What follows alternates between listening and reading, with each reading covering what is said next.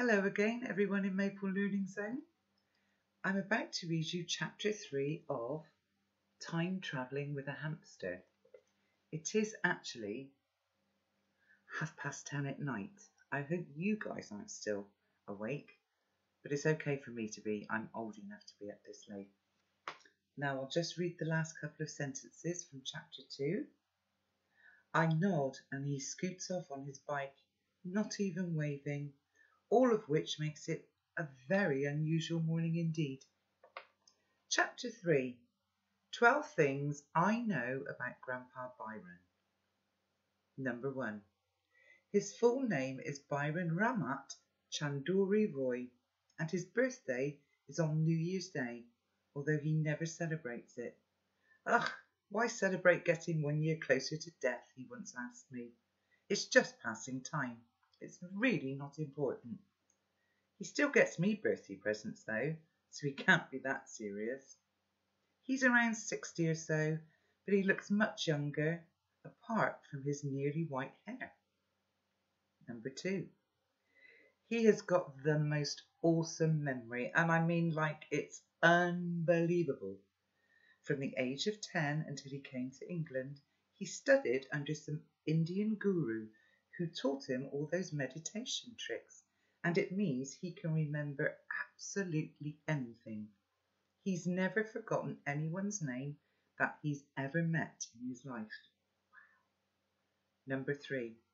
He was born in a part of India called Punjab, and his mum and dad sent him to Britain in the 1960s because there was a lot of fighting there. Some people call it the swinging 60s, but Grandpa Byron said he didn't see much swinging in Wallsend. Number 4. He lived with an auntie and uncle, but they died yonks ago, and I never even met them. Number 5. He married Grandma Julie in 1972. I know that because he told me that a song called Without You by Nielsen was number 1, and I looked it up on the internet. Grandma Julie died before I was even born. Number 6. Grandpa Julie's parents didn't come to their wedding. Grandpa Byron says they were too busy. That seems really odd to me. Perhaps they were racist and didn't like her marrying Grandpa Byron. Everyone was a racist in 1972, apparently. Number 7. He didn't always dress in yellow robes. Actually, he still doesn't always.